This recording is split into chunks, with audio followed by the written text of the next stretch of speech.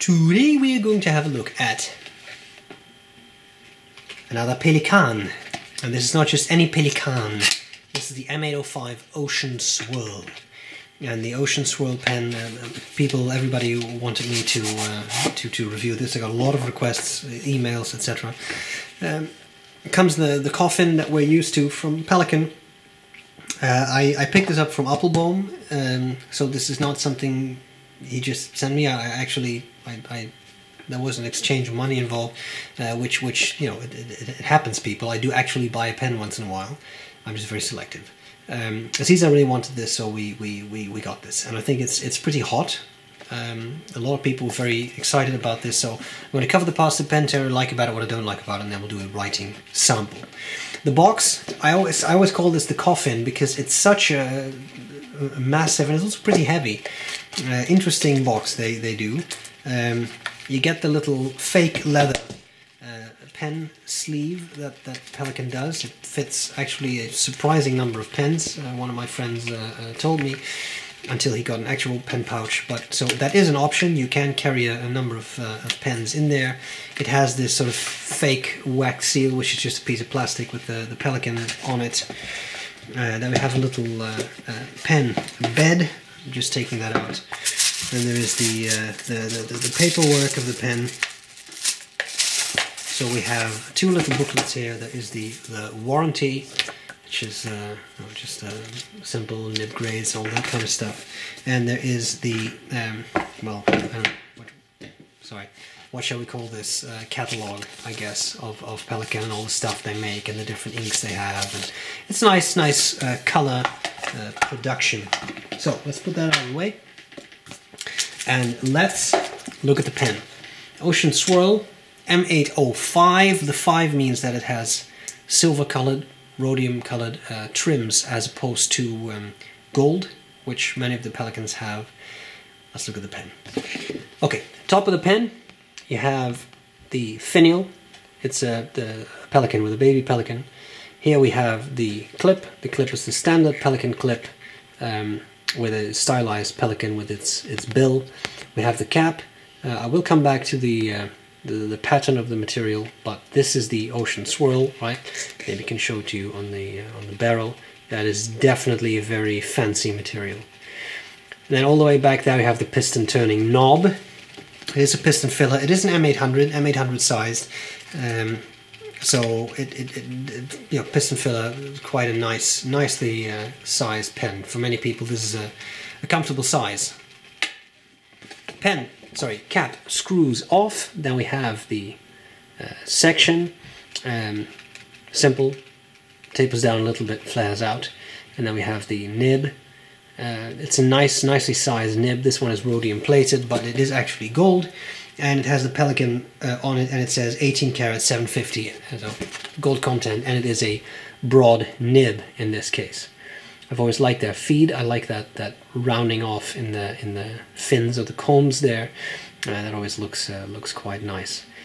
Threads not particularly sharp, and just a nice size. It's just a good size pen. If you want to, it can be posted, and then it becomes really quite big. But that is a possibility. But I think even unposted, for many people, this will be a very comfortable pen size. Definitely on the larger size, but not super oversized yet. For that you need the M1000. So very interesting pen, I think. What do I like about it? What do I not like about it? Well, it's a special edition or a limited production pen, so these will not be around forever. That means that if you want one, you'll have to get one as soon as you can. You can see the pearlescence here is chatoyance, people call it, I think. It's when it captures the light well, that's really quite pretty. I think that's great. As I said, in itself, the 800 is a pretty safe pen size. Some people find it big, but many people find it a very comfortable size. So in that regard, it's nice that they put it on that. The nib is nice. It's very smooth. It is a little over polished, so it does skip a bit, and that of course is a shame. I do like that the strips, and I will come back to that in a bit more detail, the strips, the material, so you have that green, and you turn sort of black, then you have more green and then more black.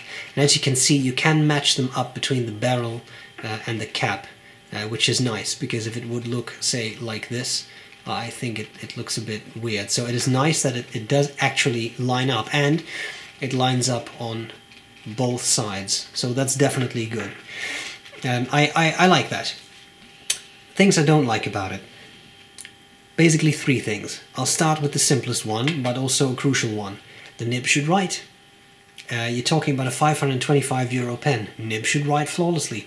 Why can't companies get it right? I don't know. And this is not a terrible one. It definitely writes, and I can't fix this. That's not the issue. The issue is that out of the box you would want a pen of this price to write flawlessly. And I mean, I just don't get it. I typically use the analogy of cars. If anyone were to buy a car and then you try to get out of your driveway and it doesn't drive because the engine doesn't function, nobody would accept that. But apparently it's become acceptable that you put out a nib that doesn't write perfectly straight away. I find that strange. Having said that, second thing is I saved the most... I don't know if it's the most major thing, but I saved the thing we should discuss, I think the longest, for last. There's no ink window, and if you hold it up to bright light, it is sort of translucent, but you really need to have, at least on this one, this particular pen, pretty much like bright sunlight. You need to hold it up to that bright sky. Even to, I have LED lighting here, but I can't, I don't see anything. So there's no real ink window, and you have no way of telling how much ink is left unless, as I said, you have access to a bright sky. So that is not, I don't find that optimal, but of course it would take out some of the material if you were to put in an ink window, as happens with some of the other smaller Pelikans. Now, here's the biggest issue. Quite some controversy was created over the specific finish. It's not the green. The green is nice, but the problem is the pen is not all green. As you can see here, that's about 25% of the pen. You rotate it, that's 25% darkness. It is not pure blackness. There is some of the greenish material in it, but very, very little. So you have 25% green, 25%, I'm just going to call it blackish, 25% green again, and 25% blackish again. And I think that what a lot of people expected was to get a pen that looks like this all around, but it's not.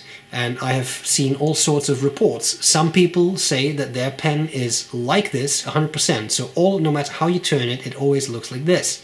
So the green is all over the pen. Other people say only about 25% of my pen looks like this, the rest is black. Then there are people, apparently like me, who have about 50% green and the rest is black. And that's a bit confusing, and I don't know how that happened. I don't know if it's quite simply a property of the material, the resin or acrylic. From the top of my head, I don't know what Pelikan use. But that it's simply a matter of this is how the rods come out, and we can't control that process. But then maybe you should let people know, because I think in a lot of their advertising, it strongly suggested that this is the entire pen, but it's not. And I know of at least one fountain pen lover in my circles who got in his, and he said, this is unacceptable to me, I'm going to send this back, I want a refund, because I wanted that. I paid for this, I didn't pay for that. Other people say, no, but it's the ocean swirl, and this is supposed to be ocean. So this is the ocean, the waves, and then as you get deeper, it just gets darker and darker. Well, that kind of makes sense to me. But then why do some pens have 50% green and others have 100% green, and then there are those that have 25% green? It's just a bit weird. For me personally, I don't find this a deal breaker, because there is enough of this green on there to keep me very happy, and I will say it is very pretty. Especially when it hits the light right. It actually almost looks like a satellite picture of the ocean, with you can sort of see the variations in color from almost a very deep turquoise to almost black, and sort of eddies and such. I think it's very pretty, but I do understand that if that's what you expected and that's what you got, you would be a bit disappointed. So, to each his own. Whether that's worth it for you, whether that's an issue for you, I don't know. For me, it wasn't so much, but I do understand that for some people it would be disappointing. And that's pretty much all there is to it. So, there we go. Very satisfied because I do enjoy the pen. It's a nice pen. This on an M1000, people, especially, will be all around. That would be magnificent, but it's not. We need to see how the pen writes. That's what's coming up next. High resolution pictures as well as measurements of the pen will be on the website sbrebrown.com. I hope this was useful so far, and I'll gladly see you later. Bye bye. Okay, so here we go with the Pelikan M805 Ocean Swirl. Oops, Swirl, that's horrid. The nib is a broad and the ink is Caran d'Ache Caribbean blue, but that's no longer available, so alas.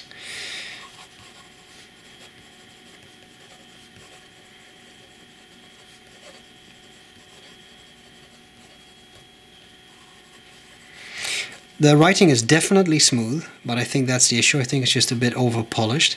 You do see there is a bit of a skip here and there. So maybe let's see if we can... It's not terrible, but it's not perfect.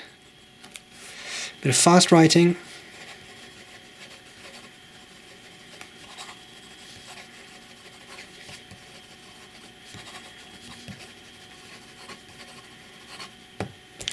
Again, a little bit of a skip here and there too. Wetness. It's not really a gusher, but it's not super dry either. Very careful. Some line variation.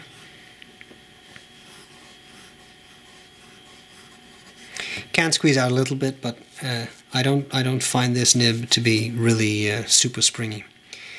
Reverse writing.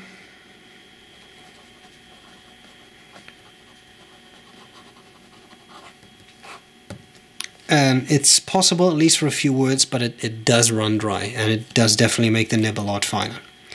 And there you have it. So, thank you very much. I hope this was useful. And I'll gladly see you later. Bye-bye. Bye.